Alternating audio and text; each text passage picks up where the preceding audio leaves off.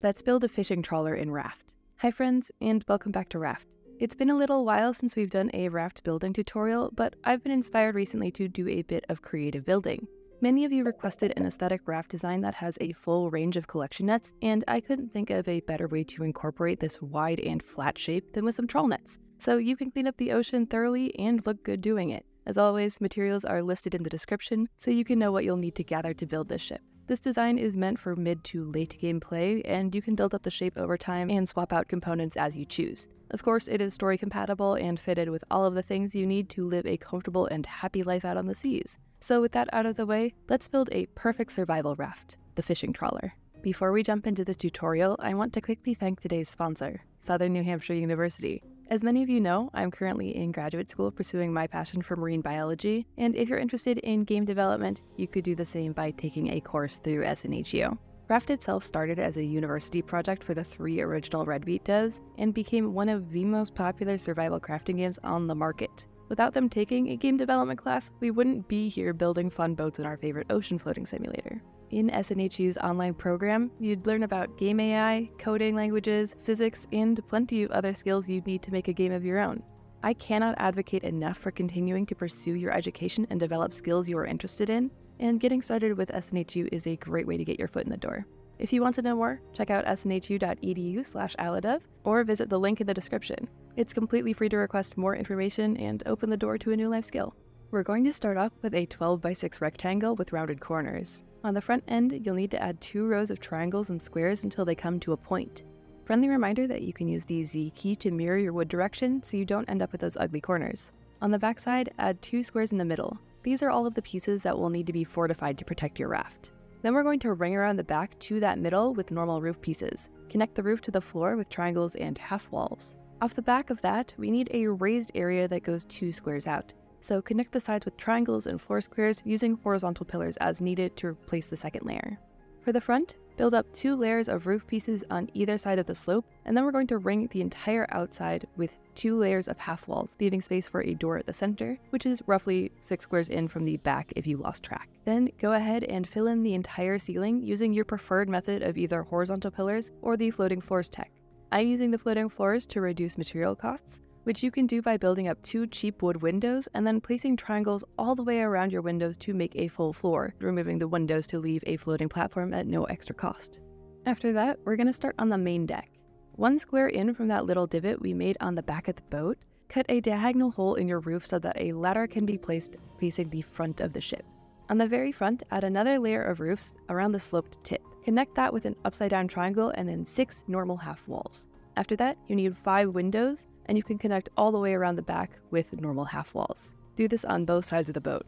3 squares in from the back wall on the top deck, add in 2 normal height walls. On either side, going down the long end of the ship, add 1 normal wall, 1 door, and 1 half wall. Box in the front with 2 more half walls, and then bring out the front with 2 more floors. Ring those extended floors with tall normal windows. Going back towards the back of the ship, you'll need 1 normal wall and 1 half wall on top of the door. Then you'll need a 2x2 square of floors staggered off the back of our cabin, and then you can finish out the raised section with another 2 half walls on top of those floors and cap off the rest of the cabin. Those are all of the structural elements, so let's add in the structural decoration. On the cabin, ring the doorway with pillars, then ring that back platform with horizontal ones. To get up higher, add a ladder off of the back side of the cabin connecting to that back platform. We can line that platform with fences and then ring the raised platform with yet more horizontal pillars. On the front of the cabin, line just the bottom of the floating part with yet more horizontal pillars. Now let's set up the net rig. Where the back platform meets the main cabin, build 2 cheap wood pillars vertically up. In the middle of those 2 pillars, you'll need to go out 2.5 pillars to the side. Mirror the structure on both sides of the cabin. In the very front of the boat, where the first 2 triangles end, build a 3 tall pillars straight up with a full cheap pillar going out of the top back towards the main bulk of the ship. This may require some scaffolding, which you can remove after placing the rigging later. Starting on the first half wall from the front, add 4 wooden fences and then connect those down to the walls with detail planks. To give us that distinct fishing boat look, we're also going to do some extra external decorations on the sides of the ship. On the outside of the uppermost half wall, you'll need a full ring of detail planks all the way around the ship. The half wall below that, place horizontal pillars all the way up until they meet the last half wall on that layer. On the bottom layer, add horizontal pillars from the back until you meet the doorway. Then I like to use some extra detail planks on the side to create a bit of a swoop shape to connect around the front, which will look better once we add in some paint later. This mimics that multicolored striped look that a lot of trawl boats use and will lend you that extra bit of creative freedom. Feel free to also add in little detail plank tires or life rings on the sides as you see fit. With the main structure done, let's make this boat functional. On either side of the ship, starting from the tile in front of the door, you'll add a little scaffolding foundation which will allow us to place our collection nets. They go in a staggered 3-4-4 pattern, curving towards the back of the ship as if they're getting dragged out by the weight of the water in the net.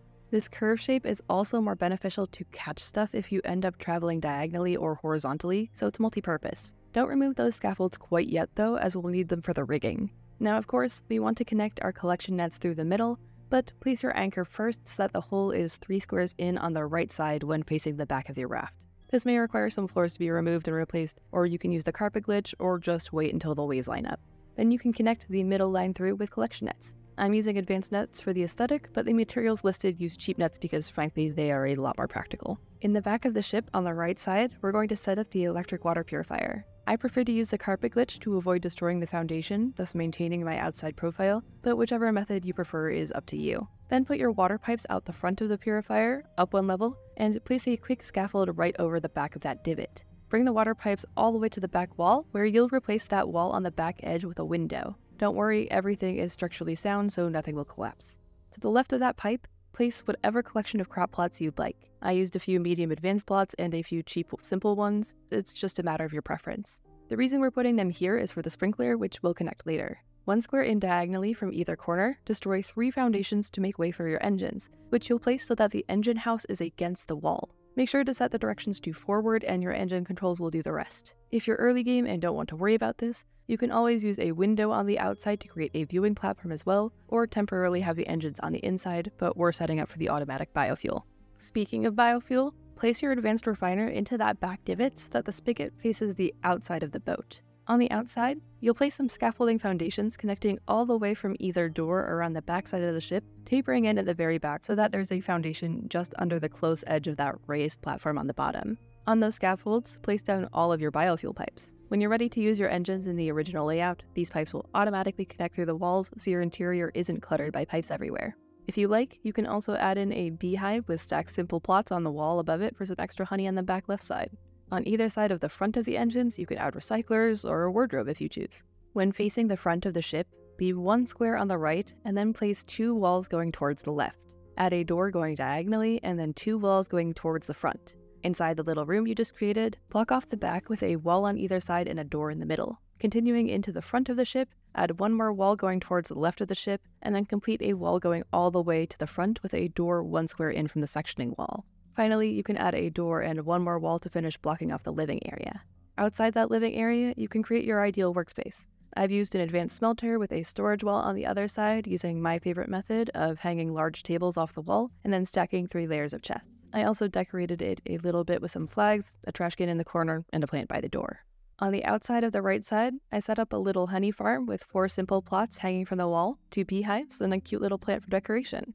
This first room I turned into a kitchen with all of the essentials. The cooking pot fits nicely between the doors with some chests under each side of the table for some food storage. The juicer can go against the other short wall closer to the door with enough corner space left over to place an advanced grill. I also added in a little breakfast nook just because it looks nice and filled the corner with yet more plants. Feel free to decorate these spaces as you like, but these are functional and relatively aesthetic spaces. The large room at the very front makes for a cozy bedroom with a research table on the left side with some books over the top, a hammock nested in the bow and little carpets for some color, and a cozy seating area in the remaining corner.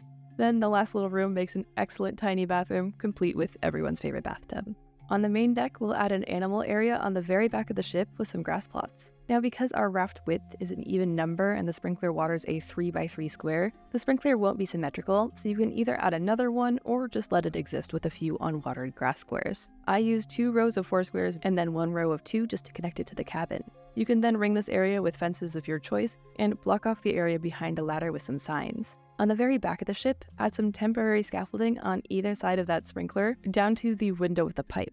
Then you can connect your water pipes up to that sprinkler for automatic watering. Believe it or not, this is fully functional and looks a bit nicer than cluttering around other parts of the ship. On either side of this little animal area, add one of your 3 antennae, and the last one goes all the way up front by the pole. On the raised platform at the back of the cabin, place your windmill for optimal battery charging, and then inside, your receiver can go on one side of the lower area, and your steering wheel and engine controls can go on either side of the upper area. That makes the boat fully functional and looking pretty good, but if you want to take it one step further, you can set up some rigging. On the very front of the raft, add a cheap wood window, then a horizontal pillar going out towards the front of the bow. On the end of that pillar, you can place a zipline to act as your front rigging anchor. Then place one more on either side of the front pole, and one more zipline all the way on top of that pole. You can then connect the top to each of the 3 ziplines at the bottom. At the back, add another zipline on top of each of the back towers. These can then be connected to the front zipline. On the back of these pillars, place 3 ziplines evenly spaced until about halfway down the first pillar from the top. Next, you'll need 6 more ziplines on either side of the horizontal pillars, staggered on either side until they meet up at the very end. The 3 at the back of the tall pillar connect as support structures to the 3 on the backside of the horizontal pillars, and the other 3 will connect down to our nets. This is why we didn't remove the scaffolding earlier, as you can place these standing ziplines so that they're as close to the front corner of each section of the little net. When the scaffold is destroyed, the ziplines will then be supported by the nets, so make sure these are fortified. Then these 3 ziplines on the nets can be connected to the horizontal pillars by the cabin. If you didn't know, you can also change the slack of the zipline by scrolling up or down with a mouse wheel to make it look more or less taut as you prefer. Finally, with everything in place, add a coat of paint in your favorite colors. I chose a classic fishing palette, but you can make it as colorful as you choose. If you want to be extra bougie, you can also hang your rhino shark trophy from the front horizontal pillar to show off your biggest catch. That all leaves us with a fully functional, aesthetic, and pretty seamless fishing trawler that will finally collect all of the trash that comes your way. Thank you all for challenging me to build something like this. I never would have thought of it on my own. And thank you to Southern New Hampshire University for sponsoring this episode. If there are any other raft designs you'd like to see me build, be sure to leave them in the comments. But I think that's everything for me for now. I hope you enjoyed. If you did, consider leaving a like and subscribing to the channel. It really helps me out. I hope to see you all again soon, but until then, have a great day.